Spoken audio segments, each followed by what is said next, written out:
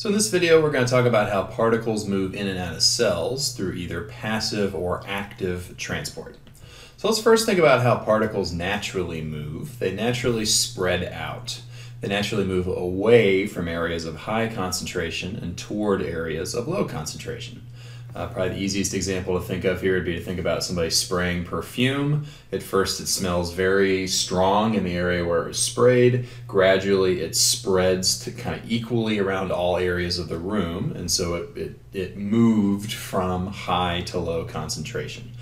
Just like a ball rolling down a hill, if it helps to draw diagrams like this in order to predict particle movement, think about the top of your hill being the area of higher concentration. And so if it's moving from high to low, it'd be just like a ball rolling down a hill. Sometimes a fancier term we like to say is the particles are moving down their concentration gradient. And that's just kind of another way of saying they're moving from high to low. And so sometimes cells want to let that happen, and so we call that passive transport. The cell can be passive. The cell doesn't really have to do anything in order to let particles move in their natural direction. And so there are kind of three types of passive transport that we'll talk about. And really all that is different about them is in some cases they might be different particles that we're considering, and in some cases they might be moving through different parts of the membrane. So our first type of passive transport will be just diffusion, or sometimes simple diffusion. And so that's just any time a particle that can move from high to low concentration just by going through the phospholipid bilayer itself. So maybe you remember from our previous video, that would be particles that can go right through the phospholipid bilayer, small non-polar particles like oxygen and carbon dioxide. So let me draw maybe a lot of carbon dioxide building up in the cell.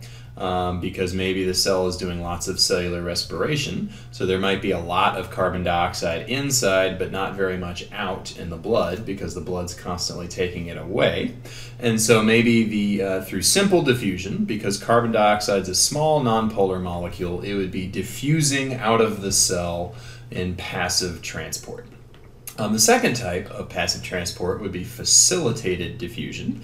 It would just be any other type of particle that has to use a transport protein in order to move from its high to its low concentration. That might be like glucose, the sugar we have to bring in order to do cellular respiration. So what if there's a lot of sugar in our blood, because our blood should constantly be delivering sugar, but there isn't very much sugar in the cell because it's constantly using it to do cellular respiration. So maybe that glucose would be moving through passive transport through a transport protein from its high to its low concentration gradient through facilitated diffusion. So notice here that sometimes particles might move out of the cell, sometimes particles might move into the cell. This isn't a difference between in or out. This is what is that particle's high and what is that particle's low concentrations. And it will just move in its natural direction.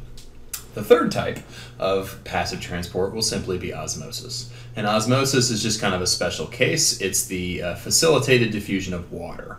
Maybe you remember from the previous video that water has to go through a transport protein as well, but water is kind of a special case because it's sort of the molecule dissolving all of these other particles, and so you'll see I have a lot more to say about osmosis in a different video because it's kind of a special case. Okay. So this is just trying to remind you of one other thing, that if we're thinking about any particle other than water, we don't really have to worry about any of the other particles' concentrations to predict which way a particular particle might move. What I'm trying to show here is that maybe the green squares, if their high concentration is outside, they'll move from high to low into the cell. Whereas the black circles, their high concentration is inside the cell, so the black circles might eventually move from high to low out of the cell, both through passive transport. And so again, the green squares don't really care what the black circles are doing, and vice versa. You can just think about any particular particle's concentration, and they'll, if they can cross the membrane, they'll move from high to low concentration. Okay, so sometimes cells don't want to let that happen. Sometimes cells are interested in keeping particles concentrated either in or outside of the cell. And so they might actively work to push particles from low to high. This is kind of the opposite concept. Again, if you can imagine that hill that I drew, maybe with high and low, this would be like rolling a ball up a hill. They won't naturally go up the hill. We're going to have to invest energy to push that ball up the hill. And so likewise, we're going to see that active transport requires transport proteins, and it requires that we add a phosphate from ATP to energize those proteins so that they can push the particles against their concentration gradient. An example here might be these little triangles. If we were really interested in concentrating them outside the cell, then in order to push them outside, we would need to spend some ATP. Why might cells be interested in doing this? Sometimes cells can do useful work when particles are particularly concentrated in some directions. In some other cases, they might just be interested in bringing in as much of something as possible.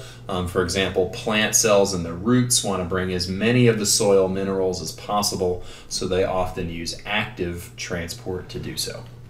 Two other types of active transport, because they also require ATP energy, is anytime we need to bring in very, very large particles.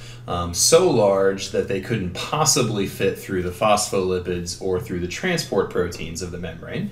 These are macromolecules themselves, usually, like proteins. They might have to push against the membrane and essentially push a whole little piece of membrane maybe into or out of the cell, and eventually the little bubble of membrane kind of pinches off, and then the rest of the membrane kind of collapses and kind of forms the membrane again.